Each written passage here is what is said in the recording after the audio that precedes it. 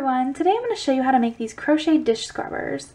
I use these when I'm doing the dishes in place of more heavy-duty sponges. Sometimes those are needed, you know, for specific kinds of, I guess, dirty dishes, but most of the time I've had good luck with these, and just a little bit of elbow grease takes it to a whole nother level, and these add a little bit of extra grip. In this is a strand held double with the yarn. It's a strand of crochet cotton, and it adds a little extra grip, plus the way the pattern goes, it ends up having these little extra ridges, and that really helps kind of get the grime off of your dishes. Alright, let's go ahead and get started. In order to make this dish scrubber, you're going to need the following. You are going to need a size G crochet hook, which is 4.25 millimeters. You're going to need a tapestry needle to weave in your ends, and you're going to need a pair of scissors, of course, to cut your yarn. And then for the yarn, you are going to need a strand of each.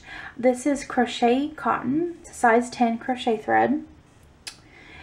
And then you're going to need a worsted weight yarn. I am using cotton as well. I believe this is Lily Sugar and Cream, and I believe the color was tangerine, I believe. So I can double check if anyone's interested. You can let me know.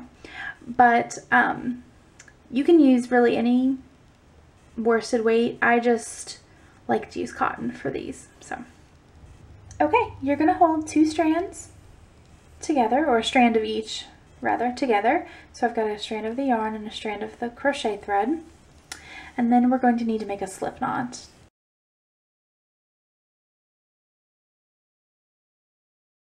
So in order to do that, you just wrap the yarn like so. Use your hook to go under that one, over this one, pull through,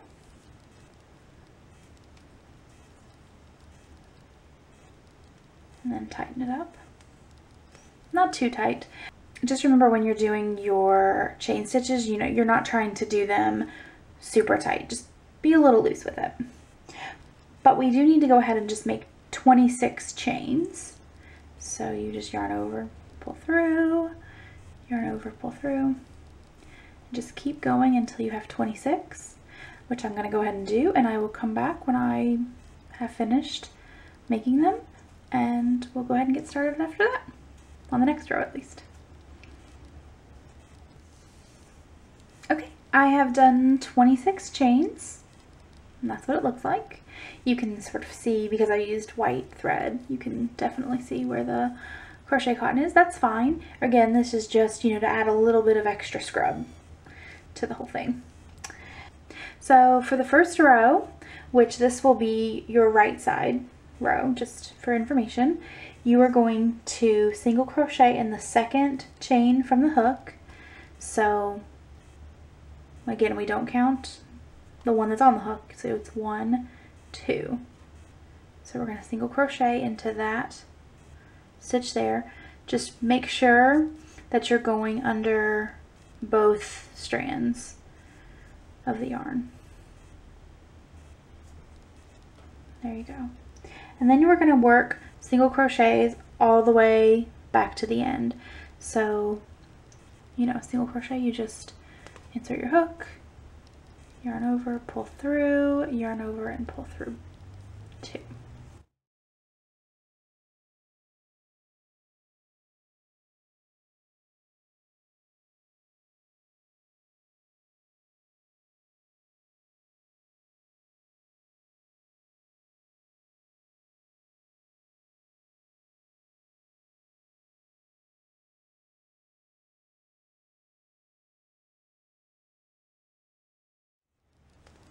Okay, I'll go ahead and I'll work my way back to the end of the row, and then I'll show you what to do next. Again, just as you're doing it, just make sure that you're getting under both rows. You can sort of feel it if you snag the cotton thread, which is going to be the most likely thing that gets skipped. So just kind of feel it. You can certainly, you know, look at it and tell, but you can feel it as well. All right, I'll be back when we're ready to start the next row. Okay, I have went ahead and done all of the crochets. You do 25 stitches, and yeah, so in order to start the next round, you just need to chain 1 and then turn. Okay, so you're going to be working into the next stitch, so not this one there, but here. And you're going to be working into the front loop only. Since it's facing away from you, you kind of have to maybe turn it around just to see what you're doing, but you normally would go under both parts of the V, but this one you're just doing that. And again, we're going to single crochet our way back.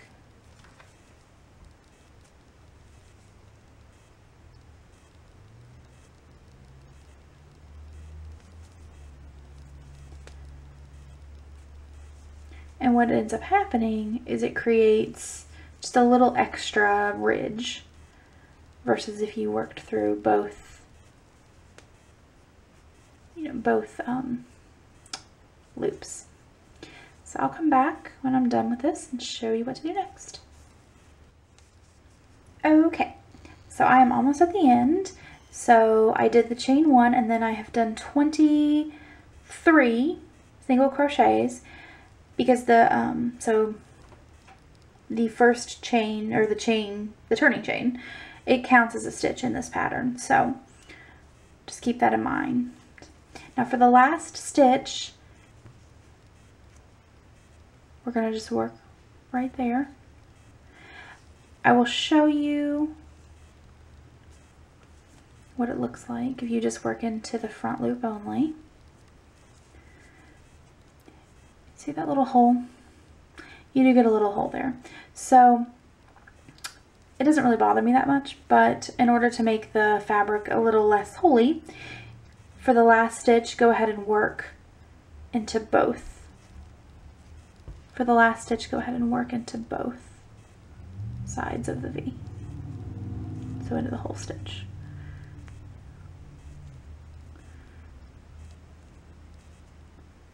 Of course, remember to grab the other strand as well. Okay. And see, it makes the fabric a little bit more closed there. It's up to you. If you don't mind the holes, I'd recommend just doing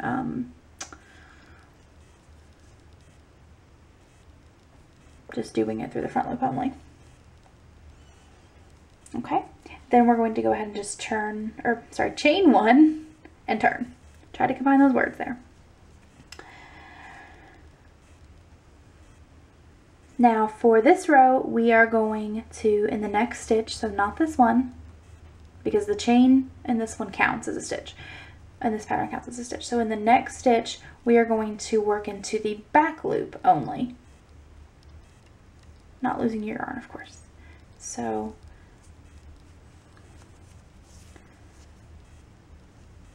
if I turn it around, we're going to work right here. And we're going to single crochet across. And I do kind of have to turn when I'm working on it, sort of turn it towards me so I can see exactly what I'm doing.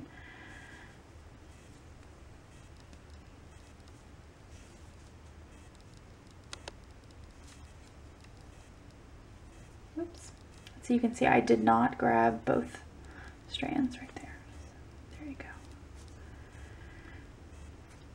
Okay, and I'll go ahead and work my way across. And back of it, you can see it creates these little bits, these little tabs almost, where when you're scrubbing, it's going to catch on that. All right, I'll go ahead and I will meet you back at the end. Okay, I'm back at the end. Now, if you work through just the back loop, because see how it's turned towards you right there. If you work through just that back loop, you will get a hole again. So if you're, if that's a problem for you, go ahead and work under both loops.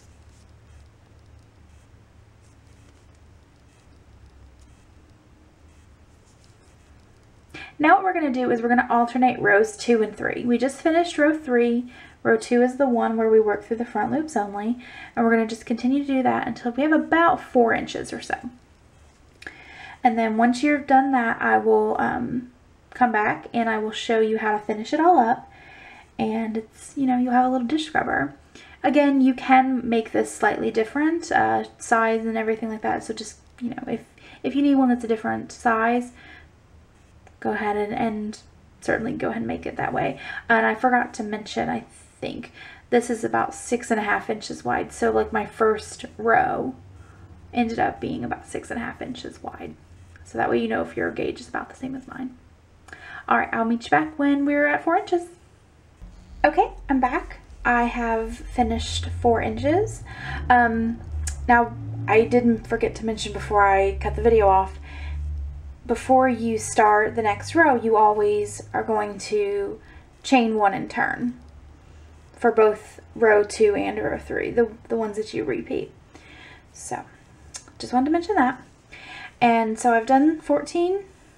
I've done 4 inches of basically creating a nice rectangle, and you will need to end on an even row. So the last row that you complete should be where you work through the front loop only, and so it should look like this. Okay, so this is the wrong side. This is the side that's going to go on the inside, and this is the right side. And you can see like it'll have a different texture. So you've got the one row there, and then that row has the extra little bit right there. So whereas this side just has these, it looks more uniform on this side. So that's how you know, just in case you're having a hard time telling. And the 14, the reason I said 14 is because you actually, or in order for me to get 4 inches, I did 14 rows total. Okay, so then in order to basically turn this from a rectangle into a scrubber, you will need to fold it in half. You want this part on the outside because it has extra ridges. Let's see if we can see better. Like that. See those extra ridges there? Yeah, you totally want those to be on the outside because they're extra scrubby. And then you're going to turn it. And actually it might be better to turn it that way, so that way the yarn's in the back automatically. And what we're going to do is we're going to work our way across, and we're just going to do chain stitches, or slip stitches rather. So you're going to just go ahead and insert your hook into the top there, and you can do it into the, you can do it into the back loop. I'm going to do it into both loops.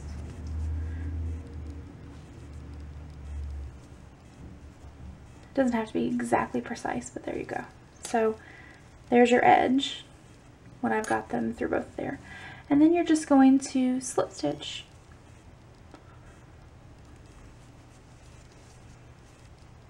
And you're going to work your way across.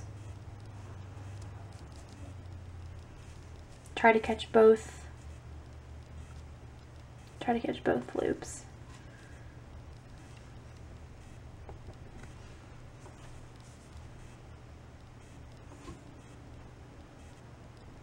Okay, there you go. My camera was having a little hard time focusing, but you can see I've got it under both loops there.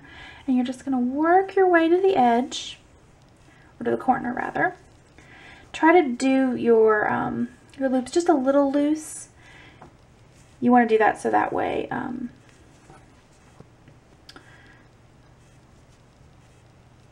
that edge doesn't get very tight. So when you pull up for there, just make it a little, don't pull it as snug, make it just a little looser. You could go up a hook size or two if you have a hard time keeping it even, or and you want it to look nice and uniform. Since I'm making these for my, for myself, it's so important to me if they are exactly the same. Okay, and you'll just work your way over. And then what you're going to do, if you want to make a loop, you know, if you want yours to have a loop so you can hang it up, which I like to have so that way I can just hang it up on the, around the faucet so that way it can dry. You're going to work your way to the edge. Sorry, that was a little stuck in there. So that's what it looks like there. And it actually gives a little extra scrub right there at the very top too. So you will work your way almost to the edge. So what I do is just go right there, and instead of, before you start on that last section there, you're going to chain 12.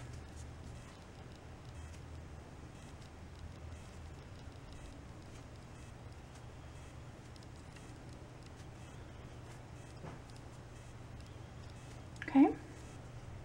You may, if your faucet is thicker or something than mine, you may need to chain a few extra. Just go ahead and join it. We're going to do just another slip stitch. And this one's a little tricky. You should have a stitch on the edge. Hang on. I think I grabbed the... Okay. You should have another stitch on the edge since there were 25 stitches total. Okay. And there you go. Now you're going to go ahead and bind off, cut the yarn,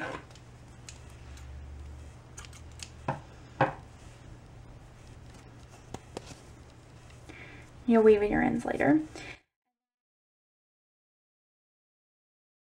Okay, and now you're going to need to do the same thing for the other side.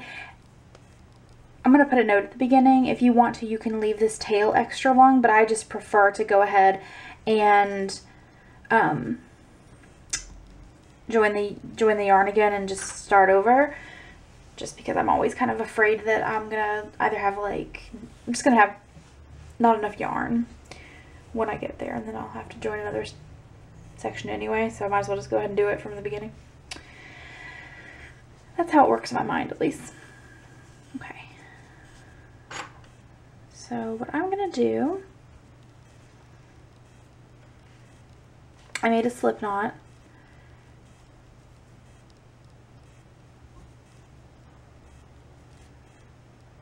Okay. And then we're going to join. You can either join from the front or the back. It doesn't really matter. The only thing I recommend not doing is, see how there's that little bit of space there? You can join there if you want, but I'm actually going to join in the space next to it.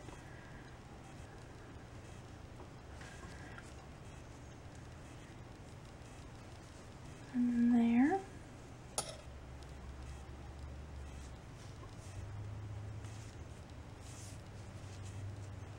Okay. And I'm sorry if that's blurry. I don't know why it's blurring out like that. There we go.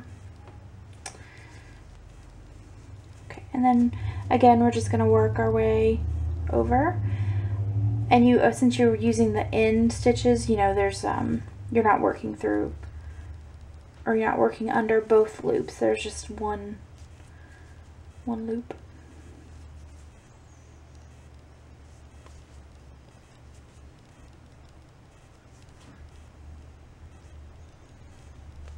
It's fairly easy to do. Again, try not to pull the loop up and pull too tight when you do.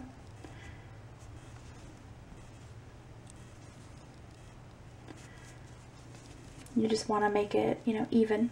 That's all.